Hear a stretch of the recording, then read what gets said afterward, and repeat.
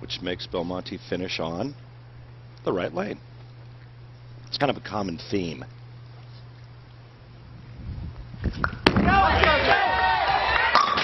That's the start Belmonte wanted.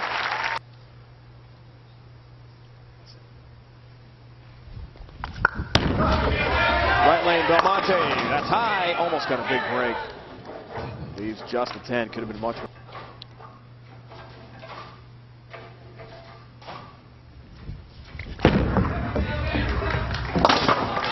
There's a 10. Experience and success for Belmonte. Have you tried your Australian dialect with Jason yet? True, Ben. I have tried. It's not been very successful. Yeah? Although he's very forgiving of it.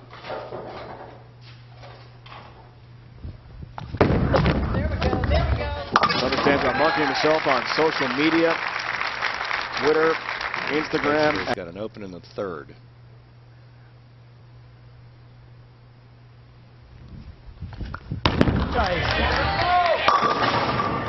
Oh my goodness me.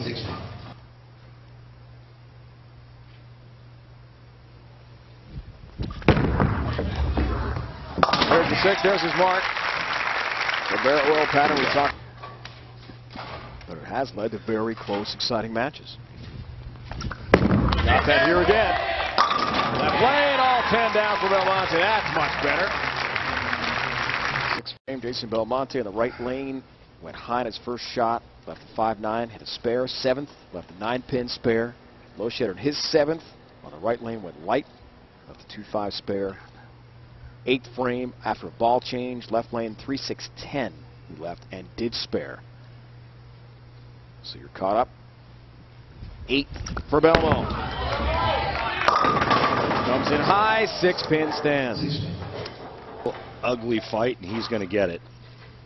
The lanes are about as bad as they get. Thank you.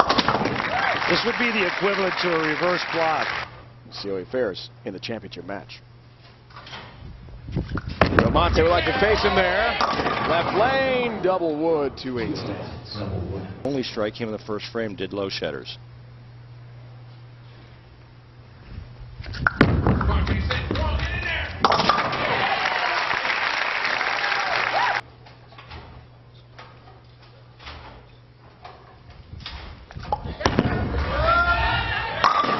How about 10? There's a clincher for Jason Belmonte. It wasn't pretty, but Jason Belmonte is knocked off. Chris Low Shedder, 194-175 to advance.